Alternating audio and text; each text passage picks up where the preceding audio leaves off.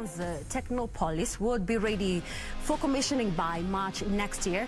The contractor says the setting up of the horizontal infrastructure would be finalized by the end of the year. Konza Technopolis is a key flagship project of Kenya's Vision 2030 economic development portfolio. Sitting on 5,000 acres of land is Konza Technopolis, Kenya's first smart city and one of 3 in Africa. Anchor tenant of the Konza Smart City, the Kenya Advanced Institute of Science and Technology is expected to be a catalyst of innovation, benchmarking the Korean experience.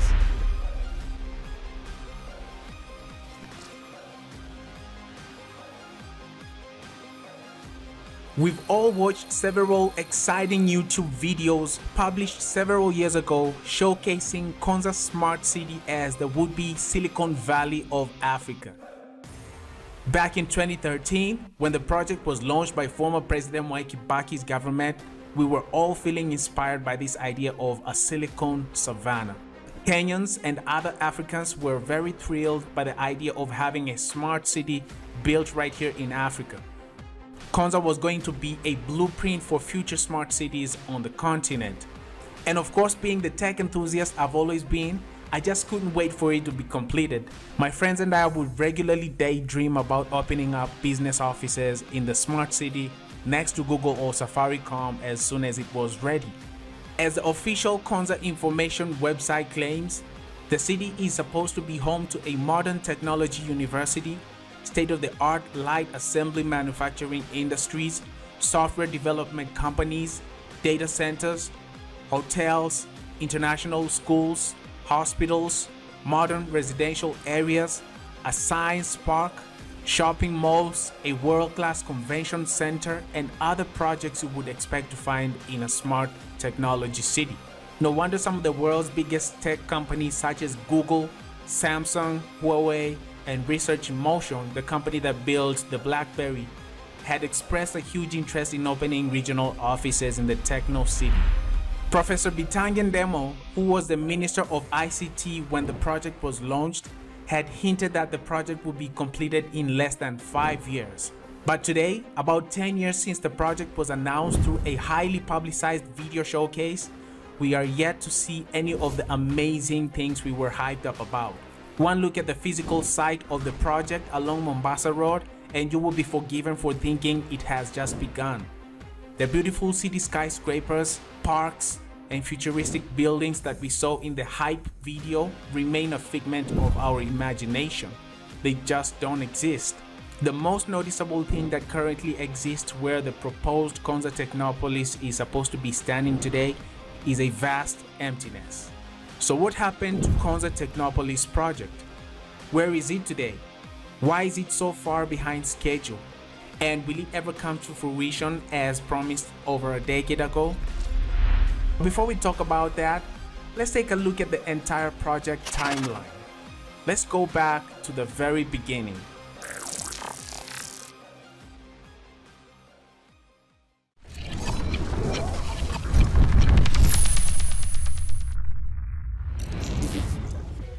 In 2008, the government of Kenya approves and announces the Konza Technology City concept as one of the main projects in its Vision 2030 plans. Through Konza, Kenya seeks to be one of the best business process outsourcing and information technology enabled services hubs in Africa by 2030. BPO and ITES industries include data processing, data warehousing, IT help desk services, software and app development, enterprise resource planning or ERP, telecommunication services, and so on. In 2009, the government commissions the International Finance Corporation, or the IFC, which is a member of the World Bank, to conduct a feasibility study and prepare a proposal on the development and implementation of a world-class technology city to help Kenya benefit from the rapidly growing BPO and ITES industries. In 2012, the Ministry of Information, Communications and Technology, under the leadership of Professor Bitangen Demo, reaches out to New York City-based HR&A Advisors, Inc. to prepare a detailed business plan and master plan for Phase 1. In 2013, President Mwai Kibaki breaks ground in Malili to kick off phase 1 of the Konza Techno City project. At the same time, the Konza Technopolis Development Authority, or KOTDA, is appointed as the body that will oversee the project. 2014, infrastructure and parcel development guidelines begin. 2015, roadworks and preliminary earthworks begin. 2016, a Kenya Electricity Transmission Company Limited substation is completed at Konza City to provide power to future residents. The Kenya Advanced Institute of Science and Technology signs up for these services. In 2019, first ever building on site is built, the Konza Complex. 6 years after President Mwai Kibaki launched the project, the Konza Technopolis project has only managed to put up one building.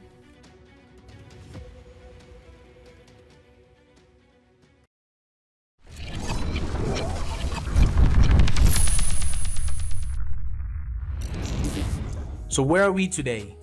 According to the official Konza website's projects page, only one project has been completed in Konza, the Konza Complex. That's the building that houses the KOTDA offices.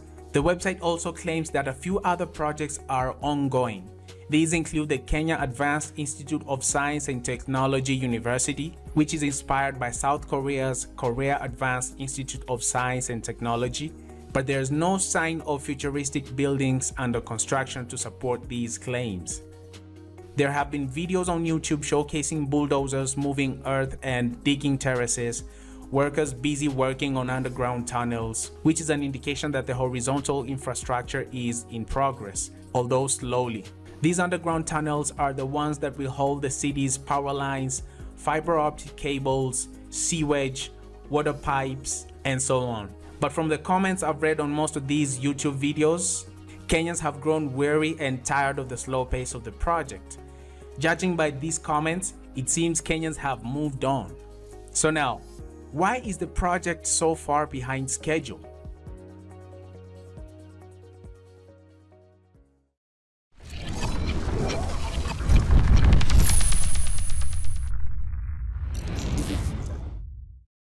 Number 1. Misplaced priorities. Back in 2013, the new government, instead of keeping its end of the bargain and pumping in the 10% funding it had promised when the project was starting off, decided to go to China and borrow huge loans to build the SGR. Konza City was supposed to be a public-private partnership project, which would have been a win-win for both the government and private investors. Both the government and investors were only supposed to keep their end of the bargain and pour in the funds they had agreed on. The government was to kick off the project by providing 10% of the cost to encourage investors, but it did not. Konza was going to create 20,000 jobs for Kenyans and operate as a special economic zone under the Special Economic Zone Act. But thanks to misplaced priorities by the previous government, this dream has not even risen above ground. 10 years later, we're still working on the foundational underground infrastructure, and we can only see one building on site, which houses the Konza Technopolis headquarters. The second reason, government bureaucracy and red tape. In 2012, the National Land Commission, or the NLC, which is a government body that manages public land, insisted that any corporates interested in setting up offices at Konza Technopolis should follow the old bureaucratic process of acquiring public land in Kenya, which is a process that can take years to complete. In short, the NLC became a bottleneck to the land acquisition process, and many of the foreign tech companies that had been interested in setting up offices in Konza Technopolis found this process too cumbersome and pulled out. Number 3. The brains behind the project are no longer part of the project. Konza Technopolis was the brainchild of, among others, Professor Bitange Ndemo and President Mwai Kibaki. The project was conceptualized in 2008 and launched in 2013 when Kibaki was serving in his final year at the State House. Bitange Ndemo was the visionary tech-savvy minister serving as the head of the ICT ministry. When Kibaki's presidential term ended in 2013, so did Professor Ndemo's term as the Minister of IT. Professor Ndemo had brought so many positive initiatives in the ICT sector during his term. And I think when they left office, the vision and ideas they had for Kenya's Vision 2030 in terms of technology also left. The new administration came in with its own ideologies and plans and scrapped several plans of the previous regime, even the good ones. Konza Technopolis became a secondary priority to a regime that wanted to do its own things in its own ways. We saw several PR stunts of opening ceremonies over the years at Konza, but nothing showed that Konza is actually a priority. Number 4, other challenges. Let's not forget that a lot of African governments have for many years been struggling with several other economic challenges like corruption and low political benevolence. Even in the 21st century that we're living in today, many African countries still lack access to quality education, good roads, electricity, security, food, and water, all because of political spitefulness, and Kenya is no exception. We are yet to see political leaders who will genuinely value projects that benefit the entire population rather than valuing only the projects that benefit a few individuals because they've been offered some chai by foreign corporations that want to win tenders.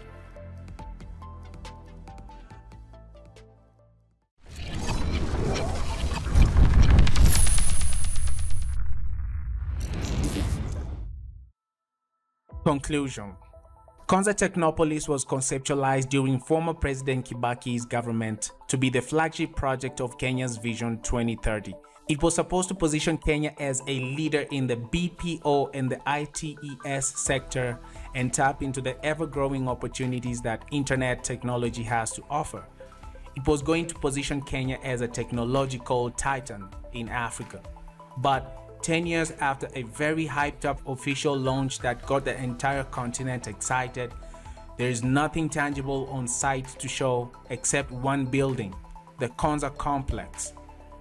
If the Konza Technopolis project continues moving at the snail's pace we've seen for the last decade, we are not going to see the much awaited Silicon Savannah by 2030.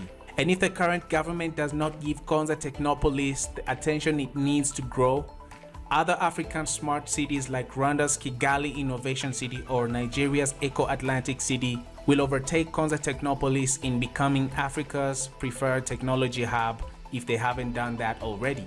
President Ruto's government has inherited Chinese and other loans that need to be paid. It has millions of hungry Kenyans to feed due to the ongoing drought, a huge public service wage bill to pay, and many other government projects to fund. But with all this in mind, we also understand that Konza City is going to be beneficial for Kenya in the long run.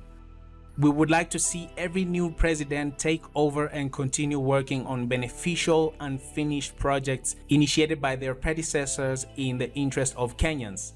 It's not healthy for every new president to scrap projects that had already been started by the immediate former president if the projects are good for Kenyans. We don't need new presidents to start working on their own new but similar ideas just to prove they are original thinkers. This just leads to a pile of stagnated, grandiose projects that cost Kenyans millions of tax money.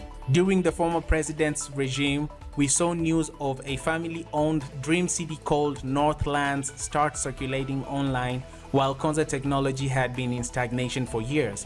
Why did the president ignore the Konza smart city dream if he was so convinced that a smart city is a good idea that he was willing to invest his own money in a family-owned smart city project? And recently, after President Ruto's visit to South Korea's smart cities, he vowed to create 5 new smart cities in Kenya, which will be given the status of special economic zones and have many of the amenities that Konza City is supposed to have.